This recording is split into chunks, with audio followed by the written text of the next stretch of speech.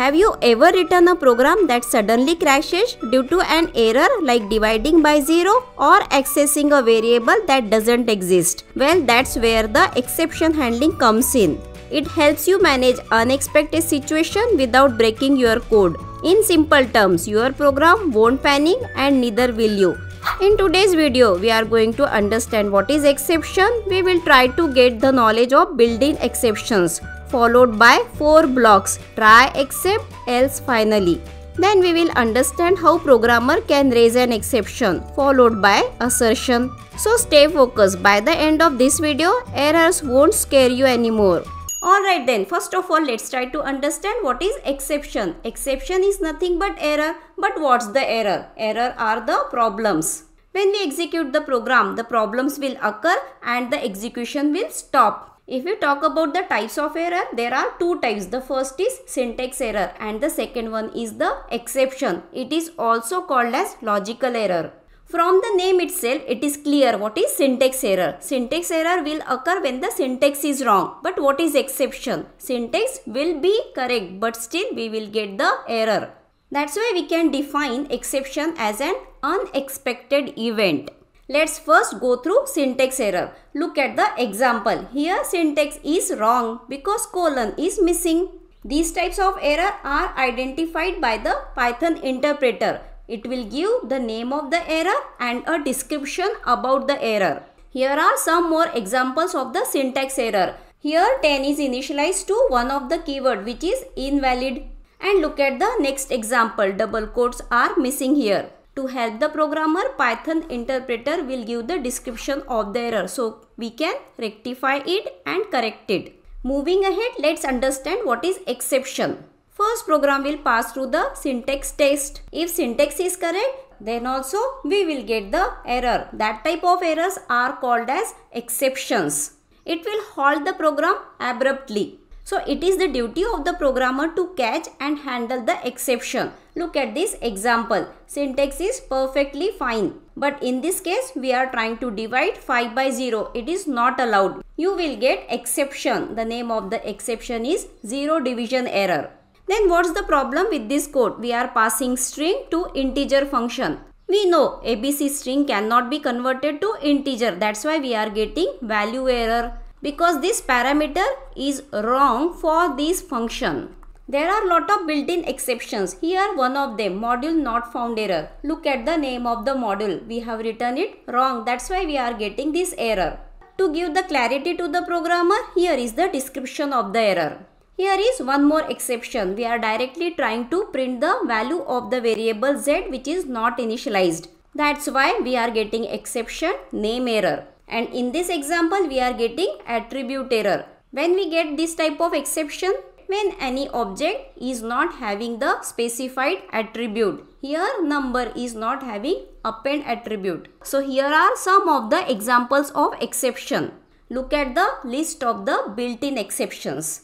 We already discussed some of the exception from this list. This exception zero division error will fire when we will try to divide a number by 0. If you will try to import wrong module, you will get import error. If the specified index doesn't exist and you will try to access it, you will get index error. In a dictionary, if key is not present, then you will get key error. Name error exception will get fired when you will try to access the variable without creating it, means without initializing some value to it. In case of improper indentation, you will get indentation error. If we pass wrong data type, value error will get fired. We understood how we will get the exception, but it is the responsibility of the programmer to handle it so that our program will not stop abruptly. For that, we will be using try except block. So there are 4 different blocks for the same. Let's discuss one by one. The code which will raise any exception, we will write that code in the try block. If there is a try block, except block is must. What is the use of except block? In case of exception, the control will go to the except block. In this code, exception will raise because we are trying to divide a number by 0. Look at the output. The control will go to the except block. In that block, we are printing the message. So, we got the message.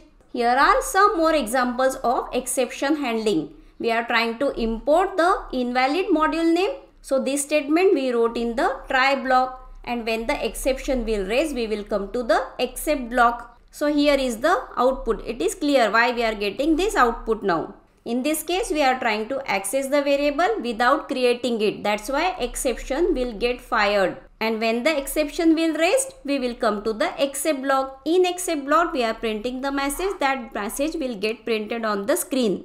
Alright, let's try in the VS Code. Here is one variable. We are trying to divide one number by 0. The syntax is perfectly fine, but still you will get the error here. Let's try to print the result and execute the program and check the output. Look at the output, we got error, and here is the exception, 0 division error, and here is the description of the exception, division by 0.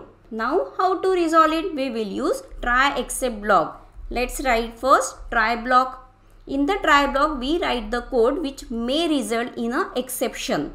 Now let's figure out what should we do if exception arised. For that we will be writing except block. When we are writing try block, except block must be there. In the except block, let's print one message. Denominator should not be 0.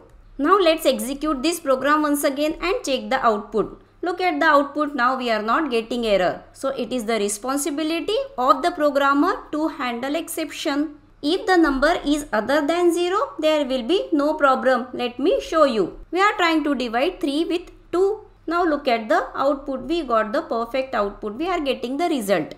Here is a perfect example. If user enters denominator as 0, then the exception will raised, and for that we are printing a proper message. Now our program will not abruptly stop. So user will get an idea what's the problem. There are many built-in exceptions in Python which we have already discussed. If you want to specify the name of the exception, you can specify it with the except keyword. In that case, the program will perfectly accept that exception. Here is the name of the exception, import error, and here is the name of the exception, that is name error. To catch specific exception, we can do this also. When we are writing except block, there can be multiple except block. In that case, we can mention the specific name.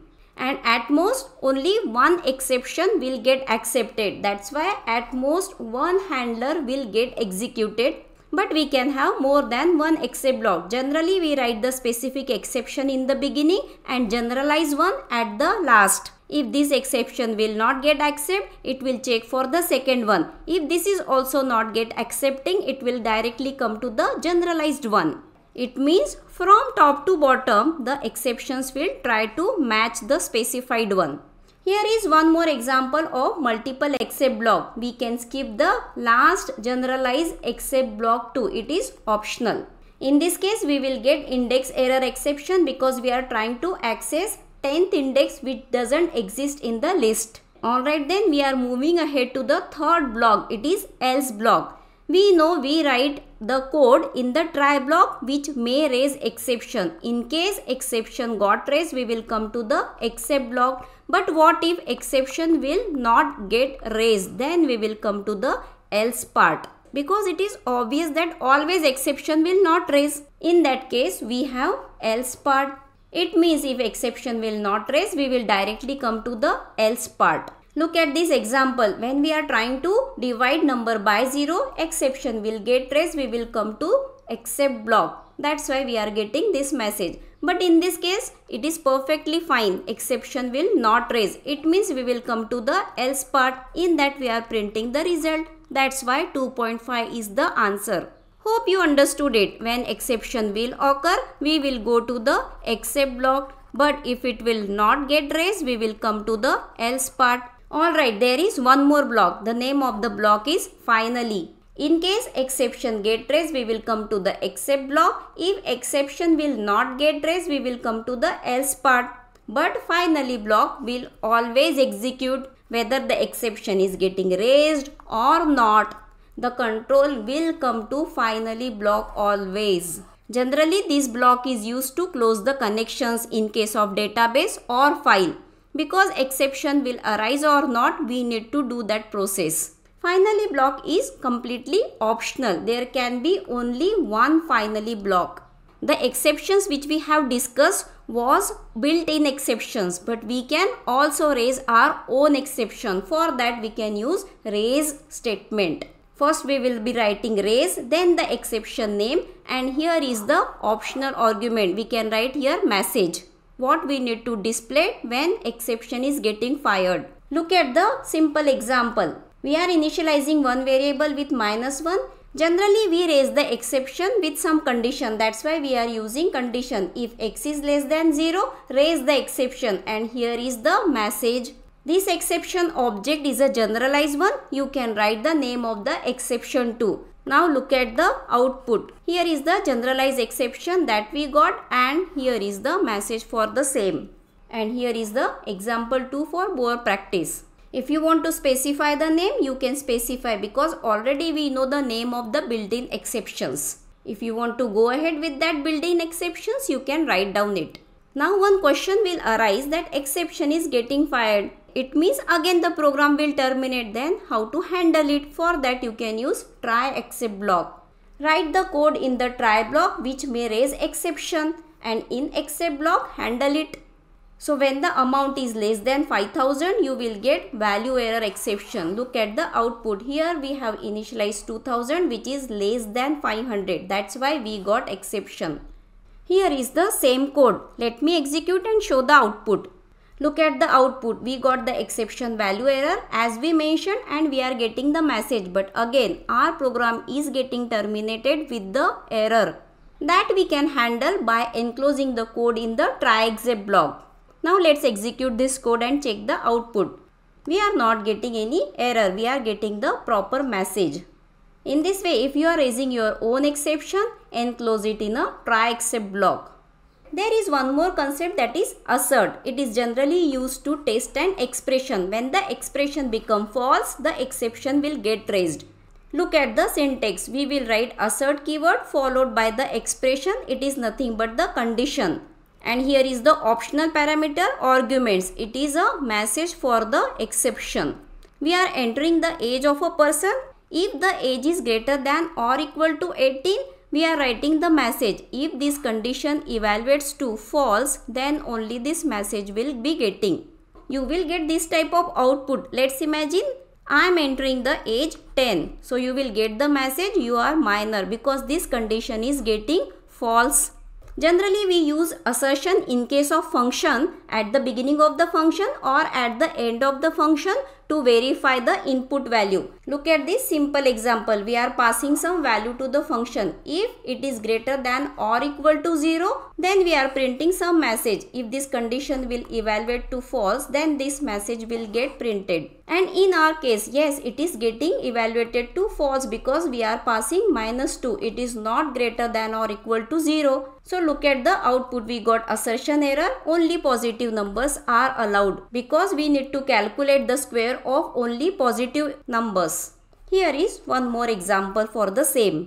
Let's execute this code in the VS Code. Look at the output. Again our program is getting terminated by showing the errors. To avoid this, we will enclose the function call using try except block. So modify the code.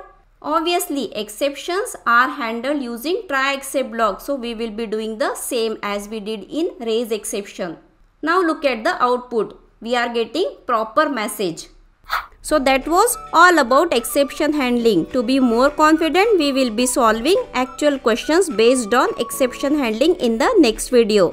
If you like the way we are learning, don't forget to like, share and subscribe for more helpful content. So until next time, keep practicing, keep progressing. I will see you in the next video.